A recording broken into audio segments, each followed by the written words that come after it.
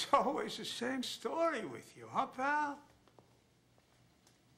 You did this one movie 100 years ago. From then on, you thought you were better than everybody else. Why don't you let go?